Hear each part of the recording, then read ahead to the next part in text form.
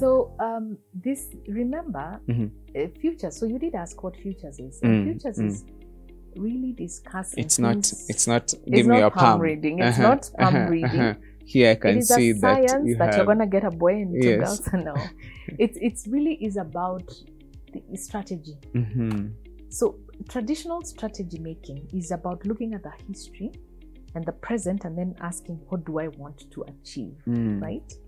But what we don't recognize is that you have no control of what that future will look like. So futures thinking is the science of trying to figure out what the future might, and that's why we use the word might look like. And that's why you don't have an official future. Probable.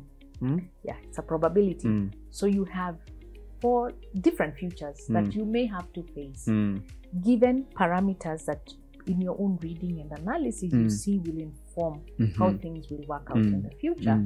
And then you use those probabilities to bring back and say, what would I, if I was building strategy, what would I do in these different circumstances? Usually, the idea is not to predict anything. So you're not meant to be accurate, okay?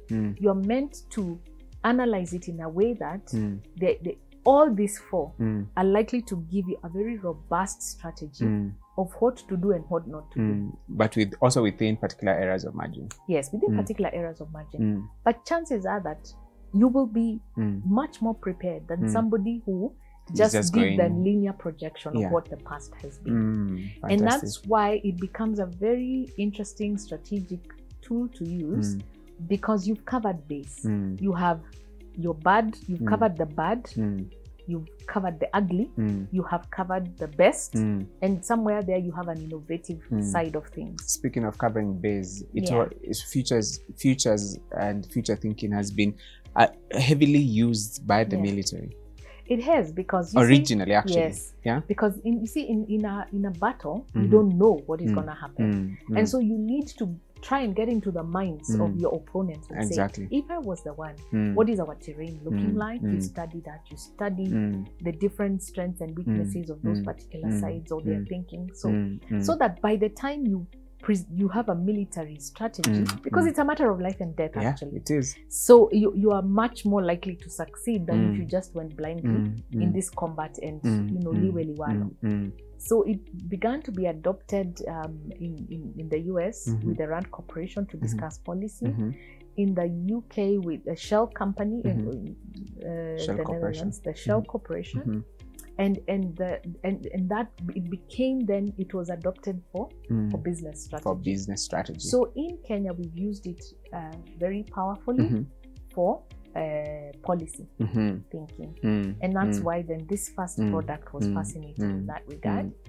But then now this second time we're using it for very topical issues like youth bulge and youth demographic issues. So in Kenya, who are the front runners in this kind of work? In this kind of work, at least at the policy other space, than yourself, yes. At the policy space, then the Institute of Economic Affairs and SID, Society for International Development, where I had the opportunity of serving in both organizations. And in terms of individuals, I think so. The individuals that worked in both organizations. So there was the current CS for trade and industrialization, Betty Minor. And the gentleman that was leading SID at the time was Arthur Muliro. He works in Rome. Right. So those are the 2. And then the individuals who worked on the scenarios project, I would say they are experts in their own right by the fact that they went through that process. So I am one person who was in that space that actively took it as a career. You so actively went to school for it and practiced it through and the different organizations. All right. Okay. So in Africa, actually, Africa arguably has the least number of futurists.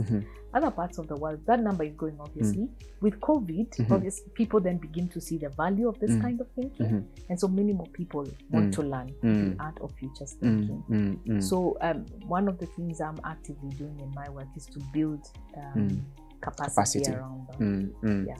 This is a message from younger people to older people in the policy making space. And it's a very scary piece of work. It leaned more on the negative side.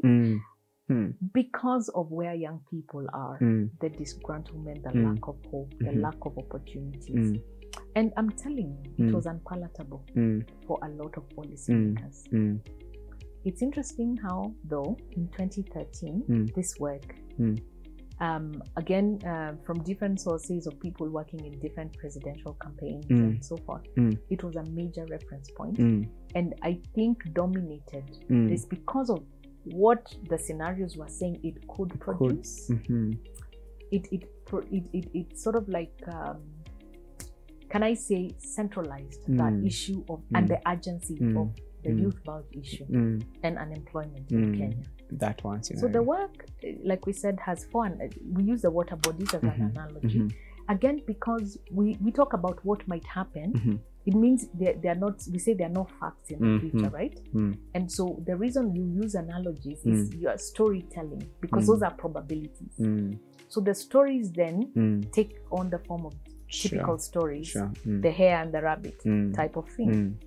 So in this case, the water bodies describe those different scenarios very powerfully. So the first scenario was like a pond. A pond is where we say there are young people, but opportunities are not there. And so young people medicate or drug themselves or pretty much become redundant because of the lack of opportunities they find themselves in. So they're like a pond, you know, full of opportunities, but really dead, right? And the second one was a waterfall.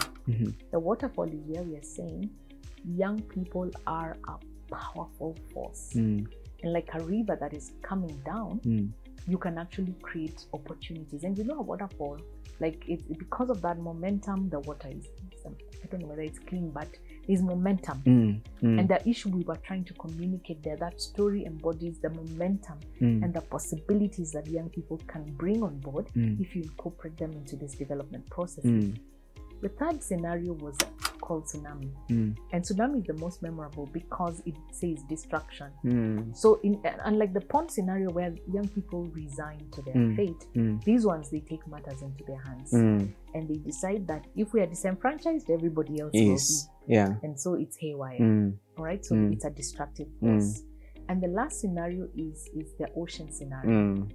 And this scenario, we say there are opportunities for Kenya and by extension Africa to actually give young people endless possibilities. And like an ocean, those endless possibilities means we coexist and even build such an incredible future as a society by incorporating the potential of young people into these discussions. So that was very powerful. Now, it's so interesting. I didn't recognize how this work was until, and like, I mean, the response of the policymakers was very discouraging. But then the outcome of it, people actually they didn't formally engage with it because the bad news was too bad. It was too huge, it was too bleak to so, imagine. But people got a sense of urgency, and you saw in the in 2013, you know, campaigns, the eventual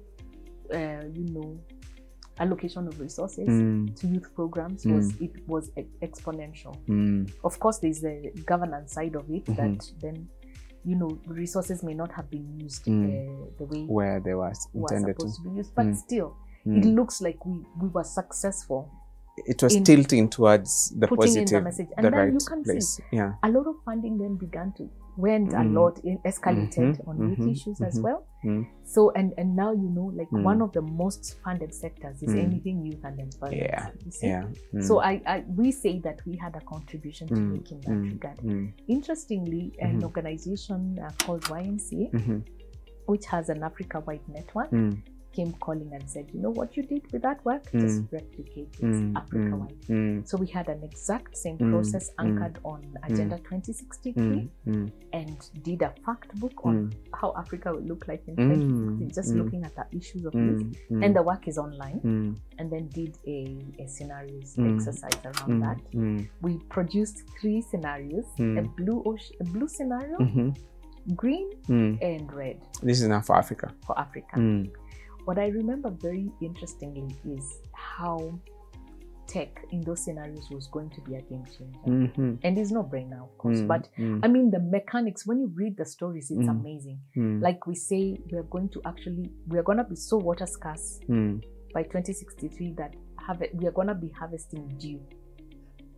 I mean, it was incredible. It was an incredible piece of work. But you see, it was upon somebody else to sort of like disseminate that. So I never quite followed through. Which is, when you think about it, a possibility. But the point here that was we were making is that when you look at different vision processes, what tends to happen is that, so as individuals, we have lived a certain life. But we think about 2063, your child, my child will be in their 40s. That's correct. Right? And based on that, they are going to have a very different sort of like culture from the way we've grown up in and so forth, right? But when you read visions like Agenda 2060, they are really projections of the past and not taking into account those fundamental shifts that are going to be happening then. And that's the danger, because then at the point that they have to be executed, they are not relevant. And so this process was trying to say, let's look at what might happen in 2063, but what is the centralized role of young people? So it was amazing in that regard. So eventually, anyway, after this project, I think I had done everything I could do in IU. So I left. Oh dear. And moved on to Society for International Development. After scaling the heights and after showing the world, Africa, the extent of scenarios in that regard. Let's take a quick break. We'll come to SSID in just a bit.